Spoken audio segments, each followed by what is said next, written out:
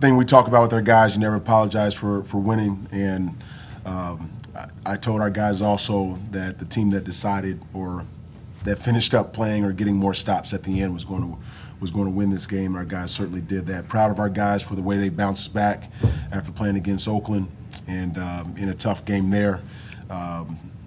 Certainly another challenge here with Detroit coming in and averaging close to 85, 88, whatever points per game. So we knew we had to play great defense. Try to weather, that storm with them being able to score so quickly and so frequently. Our guys really dug in, especially in the second half, gave us some great stops. And if you look at it, starting with at about a little bit under 6 minutes, we held them to no field goals in the last 6 minutes, and that's a credit to our guys and how hard they were playing, paying attention to scouting report, understanding who's out there on the floor, and.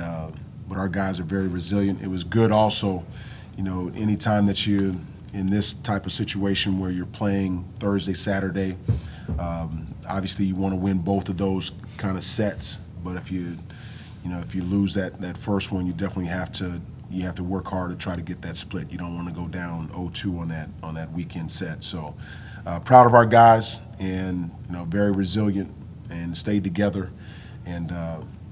Really, really good to get this win. I would say it's a group effort. I mean, it takes everybody to sit down and get a stop, whether it's helping your teammate next to you or helping your brother on the rotation. It's a group effort, and it takes everybody to sit down, and communication is a big part of it.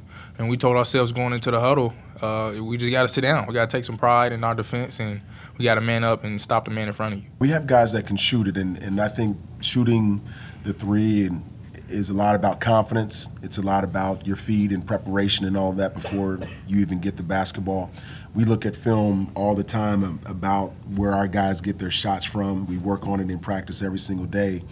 And from our film study and from watching it, we see there's a lot of opportunities for them to get those shots, and now it's just a matter of making them.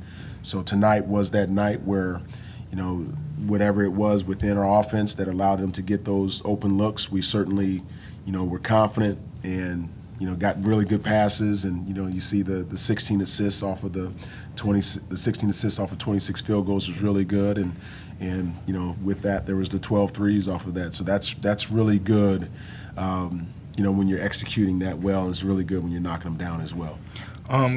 Coach instills a lot of confidence in our guys. So we take every shot like it's our shot, it's the team shot. So even other guys from the bench, on the floor, they have confidence when a guy shoots it. And we know it's going in, and that's just the way we think. And every shot that we take, we just play with confidence and stay positive.